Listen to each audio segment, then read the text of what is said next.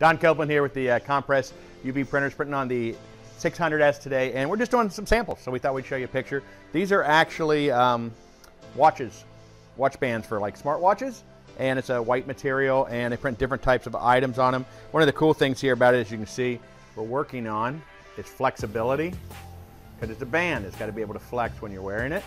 All right, so I just wanted to show you all that. We're printing it now. We're doing one of the things we do when we do samples here is they're hardly ever canned, right?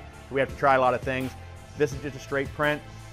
This one I'm printing, I'm going to put a clear coat over top of it, because one of the things the customer's looking for is not only adhesion, they don't want any cracking, which is what the flexibility takes care of, but they also want some abrasion resistance, because it's a watch. And I don't know about you, but I beat my stuff up that I have on my wrist pretty good. And so they want to put some, we're going to try to put a clear coat over it as well, see if that helps us with our adhesion and with our abrasion resistance as well. So we'll see what it looks like when it comes out here.